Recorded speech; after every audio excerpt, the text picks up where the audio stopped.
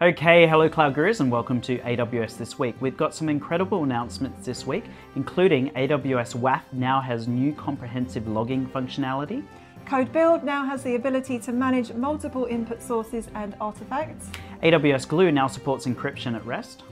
Kinesis introduces a new capability for time series analytics. And we announced the winner of Guru of the Week. You're watching AWS This Week with me, Ryan Kroonenberg. And me, Faye Ellis. So AWS WAF now supports full logging of all web requests it inspects. And if you don't remember, WAF is the Web Application Firewall, which protects your web applications against common attack patterns like SQL injections and cross-site scripting. So this new feature means that you can now store logs in S3 and keep them for compliance, auditing, and forensic purposes. And you can also integrate the logs with common SIEM or Security Information Event Management tools like Splunk or Sumo Logic for really advanced monitoring. CodeBuild now has the ability to manage multiple input sources and output artifacts.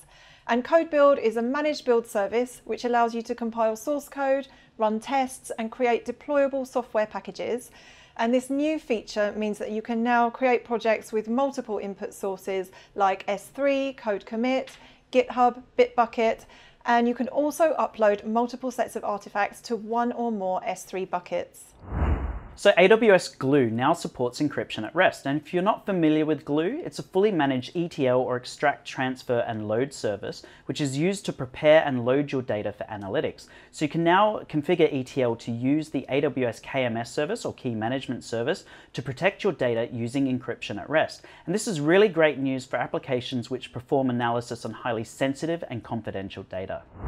Kinesis Data Analytics introduces stagger windows, and Kinesis Data Analytics is a service which allows you to run standard SQL queries against Kinesis data streams in real time. And it now supports this new feature called stagger windows, which gives you the flexibility to aggregate delayed or late data into your initial result set. So you now have the option to produce a delta or an update to your initial result to include any data which arrives late. So on to Guru of the Week, and the correct answer this week is A, and loads of you got it right, but the person with the best answer is Jagan Mohan Anavarapu, and I hope I said the name right then.